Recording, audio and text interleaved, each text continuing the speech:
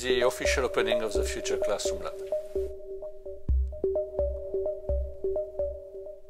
After 18 months, we're now in a capacity with the support of the Ministry of Education and the support of industrial partner to open today the Future Classroom Lab.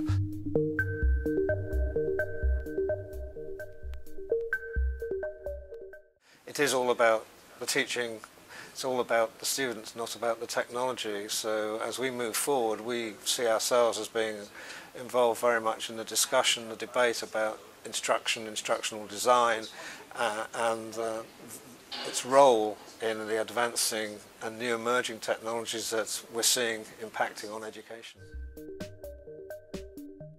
I think bringing all of these technologies from multiple vendors into one place allows us really show the value when they're all integrated together.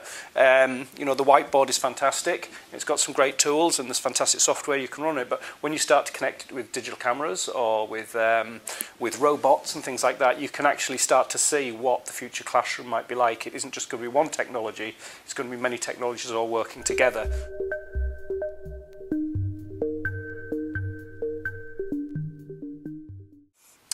Our Planet Movie Box solution, which is, it covers live video production and chroma key and emulates a TV studio environment, but all in one box and in a mobile way, so that effectively it's there to address cross-curricular use in any classroom rather than just in a fixed TV studio environment that would be used traditionally for media studies or something.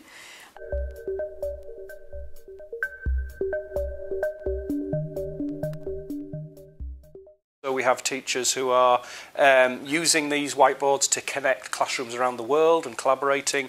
We see teachers using simulations and 3D CAD packages on the whiteboard.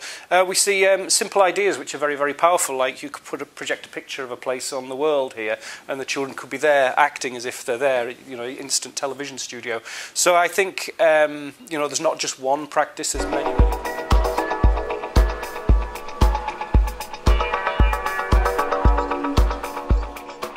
Primary school, Tony Pandy Primary School in Wales, who have specifically bought the equipment to try and engage their primary school children with their themed curriculum. So they have used it for an extensive number of projects, from having the children reporting from the Blitz using the chroma key technology in terms of putting a live virtual background behind the children. They've reported from the White House, they've talked about exploits of famous explorers, and the feedback from Stuart Scammell, the head teacher there, has been that not only has it sort of enhanced their, if you like, engagement with the curriculum, but it's also enhanced their IT skills and it's really developed their soft skills as well. So it promotes things like communication skills, self-confidence, problem solving, collaboration with their peers. For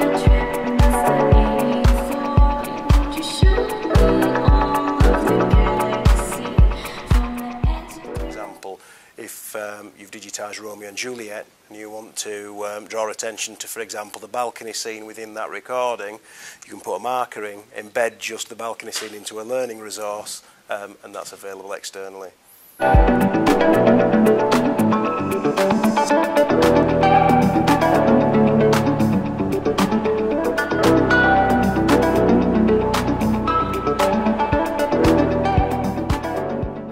I think the challenge is to bring the language of the adult and the language of the child together and find some common meaning. But I think that all comes down to good old teaching practices and teachers having clear objectives, and there's a goal for the work you do. It should never be technology for technology's sake or technology because it's cool for children. It should be a tool used well, and I think again the Future Classroom Lab is a place where we can see technology put to the right use.